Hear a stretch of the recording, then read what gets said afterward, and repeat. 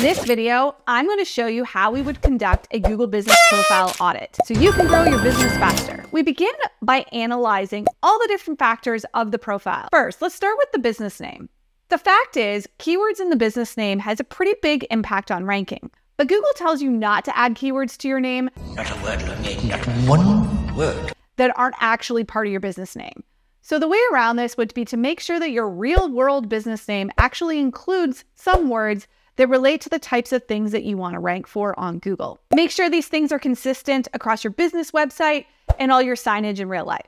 For the address section, we would want to check to make sure the listing is following guidelines. If you're a service area business, you should have your address hidden on your listing. Categories are huge when it comes to impacting ranking. It's super important to make sure that you select the right primary category, but also that you add a lot of secondary categories to your listing as well. For the website link, it seems simple and straightforward, but you want to think carefully about what page on your website you link to. Usually we recommend the home page unless you are a multi-location business. A lot of businesses ignore the products section. We always check to see if these are filled out, regardless if you sell products. If you sell services, you can list those in this section as well. The services section is huge.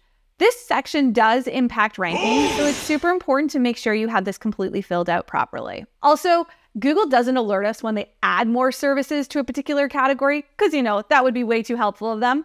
It's a bold strategy, Cotton. Let's see if it pays off for them. So make sure you keep an eye on this in case new ones pop up. Sometimes businesses neglect the Google Posts section. You definitely want to utilize posts as it's a way to highlight things like offers and specials to your customers. I would say on average, you should probably post about 3 to 4 times a month. When it comes to reviews, there is almost nothing else a business owner can do that will impact their bottom line. Aim to get at least 10 on your listing, but don't stop there. Keep them coming, as review recency is a ranking factor. Also, make sure that you ask customers to leave photos with their reviews to keep them highlighted longer. When it comes to questions and answers, you want to make sure you monitor this in case customers are posting things, and you want to make sure they get an answer. When it comes to the Q&A section, not only do you want to monitor stuff coming in from existing customers, you can also seed your own frequently asked questions so that they're there to help users when needed.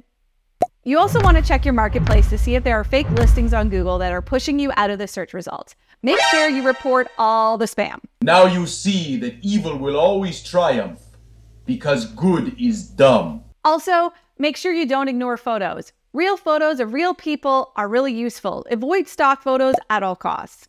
If you want to get more details or hire us to do an audit for you, click here for more details about our local SEO audit service.